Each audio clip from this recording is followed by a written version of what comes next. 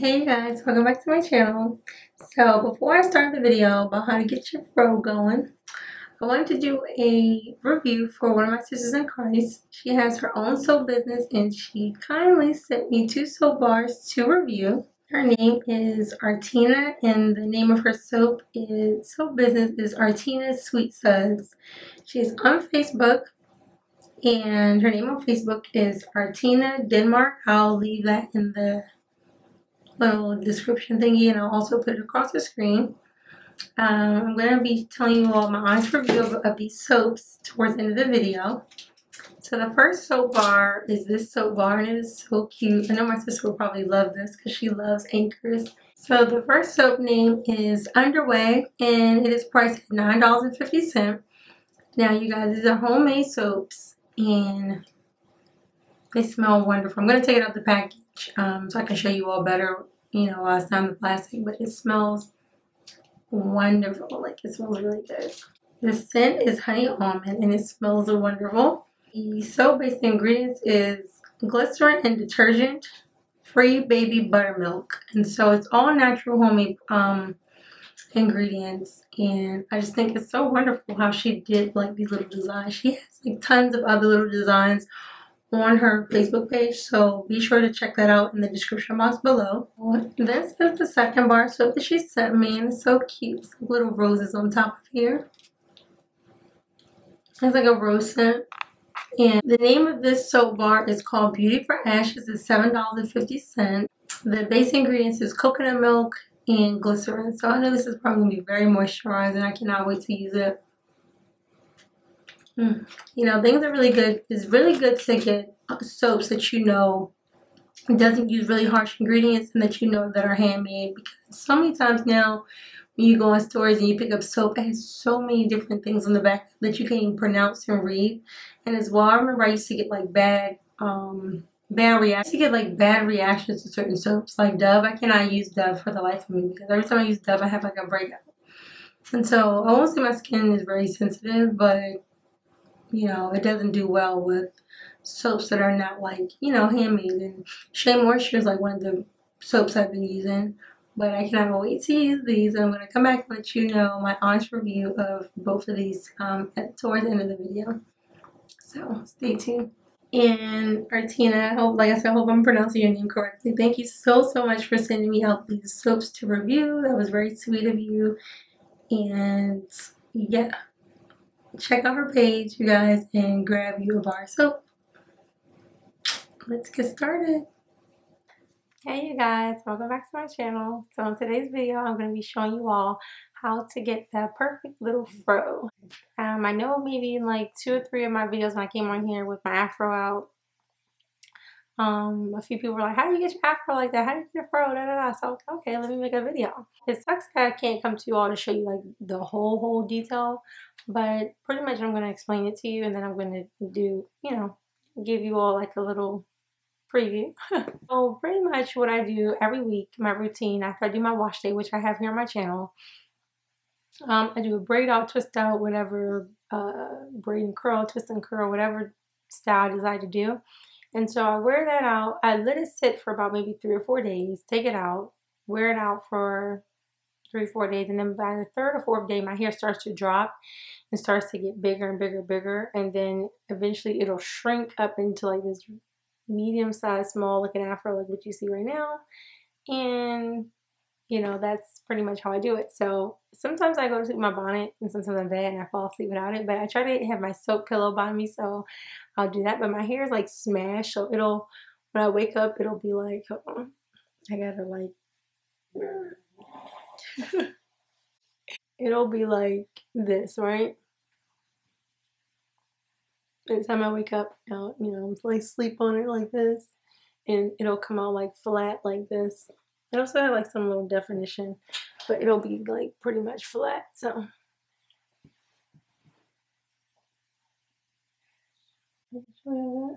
it'll be flat. And so what I'll do is, if I want to, wear my fro for the day, I'll show you what you're going to need. My best advice before I show you what you need, my best advice if you want an afro is, again, do a stretch style. So like after you do your wash day, put some 2-strand twists in your hair, braid out, put some braids in your hair, whatever, style bantu knots, style your hair. Take it out, wear it out for those 2 or 3 days, and let your hair get old and out. Get a pick. Hopefully you have a pick. If you're natural, you better have a pick. Get a pick and then start fluffing your hair. And you will get the best looking afro because your hair is already stretched. So for afro, you don't want it to be really, really hard for you to get that afro if it's like really shrunken and wet from getting out the shower. And you definitely want to be picking wet hair. So I definitely advise you to do it on hair that's already been stretched and already been worn out, so it has some, some elasticity. It can bounce back instead of just being dry and brittle and breaking or too wet. And yeah, so that's my best tip. So let me show you what you'll need or how I refresh my afro. Here's the pick I'm telling you all about. This is the Shea Moisture leave-in that I did a review on. I said I love this stuff. It's pretty much gone. I have to get another bottle.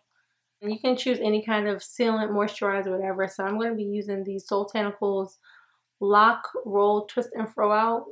I love Soultanicals line. Like, I love it. So first things first, I'm going to go ahead and try to get my hair moisturized because it's not really dry. Because again, I do moisturize my hair, try to moisturize my hair throughout the week, but it's not like the best moisture. So I'm going to go ahead and start to spray my hair. And as I'm spraying my hair, I'm tugging. Oh, I'm tugging.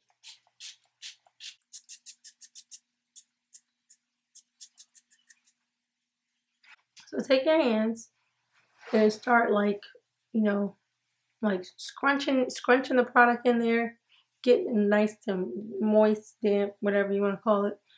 And then just start like fluffing at it with your hands. This is before you get your pick out, you guys.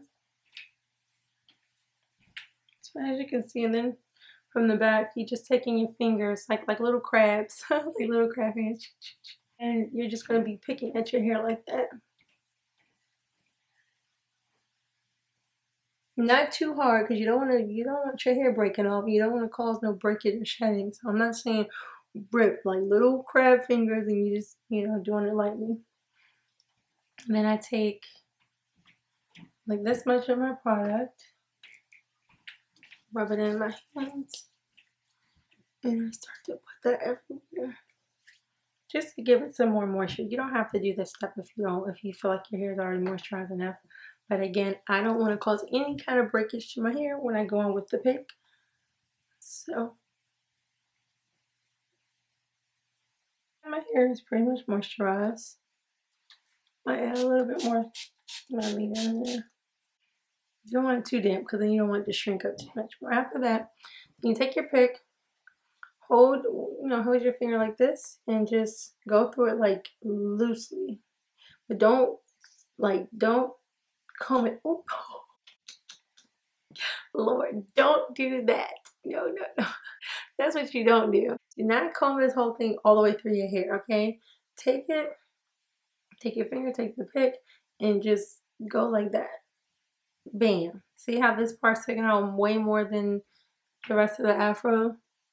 That's what you want to start to do around your whole head. So again, not too tight because again, we're not trying to cause any kind of breakage. We just want our afro to be popping like it's 1960 or 1950.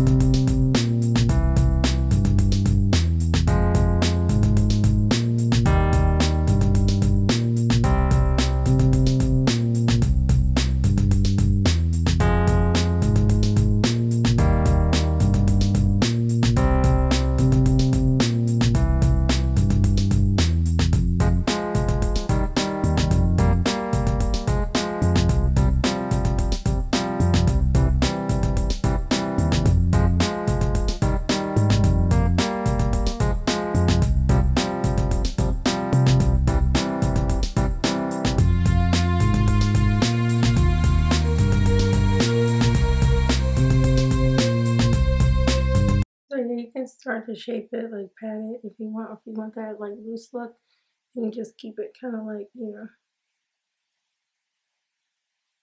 I like to have both. I want it to be like a nice little shape. Same time, I like it to look more, you know, loose and natural. But this is pretty much your final result.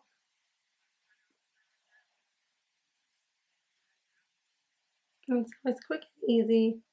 It's really easy. You know, don't need much. And even if you don't want to do a pick, as long as you stretch your hair with a style, you can just let it do its own natural afro and let it, you know, do like that. This can be how you do it. Even if you do stretch it, but you don't want that twist out look, you want the afro, all you have to do is do the same thing. Take that braid out, the twist out, and just take the ends of it. Take your hair by the end. Take your pick and just fluff it, but just don't go all the way through. Just pick at it, but don't go all the way through. So yeah, this is it, you guys.